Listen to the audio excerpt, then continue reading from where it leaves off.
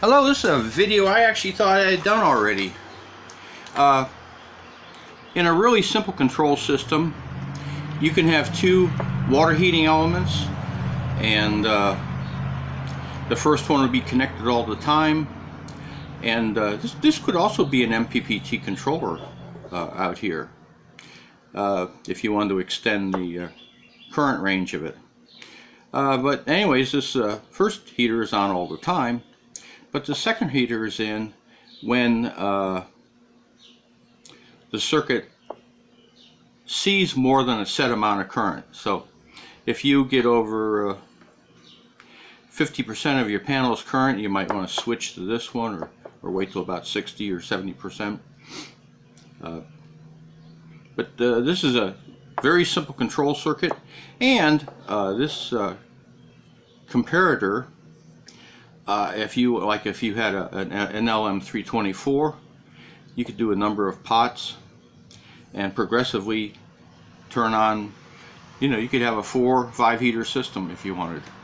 So it's kind of convenient.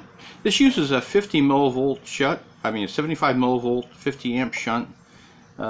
These are on eBay for a couple bucks.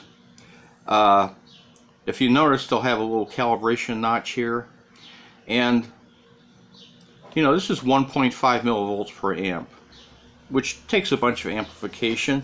And if you want to make it even more sensitive, you could widen this notch a little bit and put a notch here, so the current's doing an S-curve. So maybe you could get it up to 2 or 3 millivolts per amp, much more sensitive.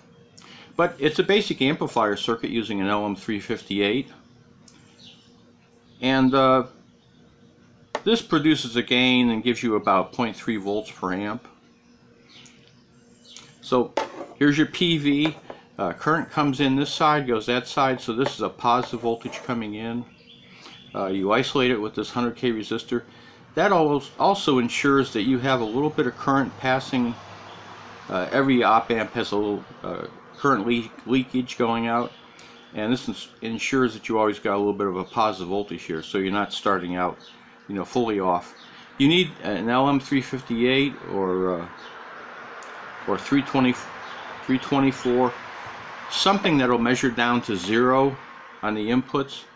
So like a 741 wouldn't work at all. But anyways, you come out of this, and like I said, this is about 0.3 volts per amp.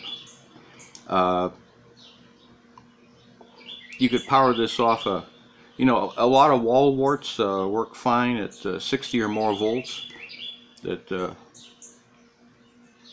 are switching supplies, and that could power this, and that could be your reference voltage.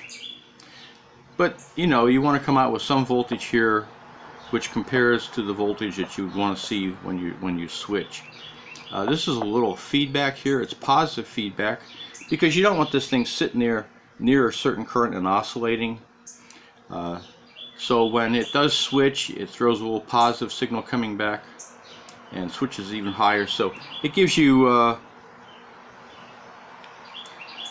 nice transition. And then you can drive a FET, or you could probably, if it's a low enough current, if it's only about 6 milliamps or something like that, you could drive a solid state relay. But FETs are so cheap. You can get put a couple FETs in parallel, as a matter of fact, for only about $1 or $2, far cheaper than a solid state relay. So here's the circuit right here, if we haven't destroyed it in the meantime. And I got an external power supply. Let's look at this voltage here.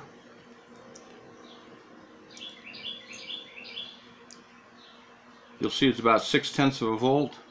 I'll turn the current down, and so about 1.5 amp it switches.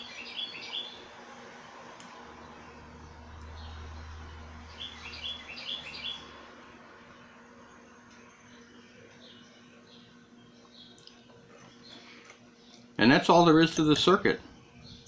Just a LM358, a normal amplifier gain, giving you a relatively good signal that you can switch on.